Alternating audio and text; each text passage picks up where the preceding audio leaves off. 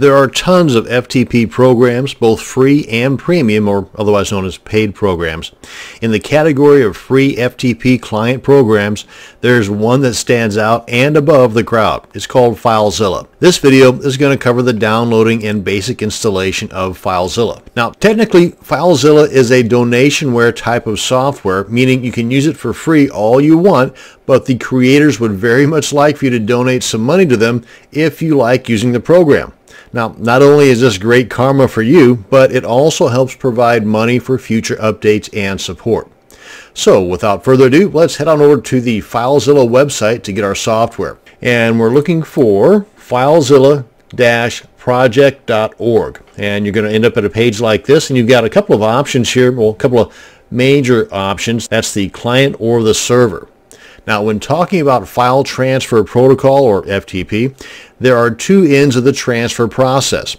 The server end, where the files are on the internet, and the client end, where the files are on our computer. So most all of us will only need the client portion of the Filezilla software. So we first off want to just check out the client. So we want to click on that. Oh, and by the way, you may want to bookmark this page here. That way you can refer back to this to cover anything that I may not cover or skim over in this video. Well, let's go ahead and head over to the client. As you saw there, it covers all platforms. Now we want to decide on which platform we have, and of course that's something that you'll have to answer for yourself. My operating system is Windows, and if something says recommended, that's the one you probably want to go with, more times than not anyway. Now if you're using a Macintosh operating system, then you've got these options to choose from here. But or Linux, don't want to leave you guys out of the picture, but I'm going to go with this guy here because that's the one that's recommended. Go ahead and click on that and get their advertising stuff out of the way. Now I've got it set up on my system to download all of my downloads to my downloads directory on my computer. You may have yours set up some other way, but that's just how mine is set up. The executable file here has a parentheses and the 1 there because I've already got this particular file in my system.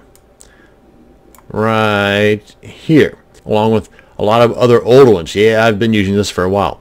So let's go ahead and skip this because I've already got it downloaded right here, but you get the idea on downloading it anyway. I'm going to go ahead and cancel that out. Let's head on over to my downloads folder. Okay, so here's my downloads. Come on down here to this guy here, and I'm going to right click and I'm going to run as administrator. This guy pops up, and you may get a different type of message depending upon, your operating system. I'm using Windows 7. Click on yes, and then I get this guy to pop up. Click on agree. Of course, you want to read all this fancy stuff first, but click on agree. And anyone who uses this computer, that's totally up to you, however you want to do this. Click on next. And I just go with the default settings. That's always fine for me. Well, let's go ahead and throw a desktop icon on there. As you can see, as we hover over these, it gives you a little description over here. So if you're not sure about it, just untick it. But this all looks good to me. And click on next. And unless you know what you're doing, I would leave it as far as the default location of the destination folder. Click on next and click on next, and it's installing away. And let's go ahead and start that guy. And here we are. That's how simple it is to download and install your Filezilla FTP software. Now in closing, I want to say that when there is an update to Filezilla, this is one of the cool things I like about this, besides the fact you can't beat the price, is that when you open up your client software and there is a new version of Filezilla, you're going to be given the option to update instantly, or you can manually update later. Totally up to you.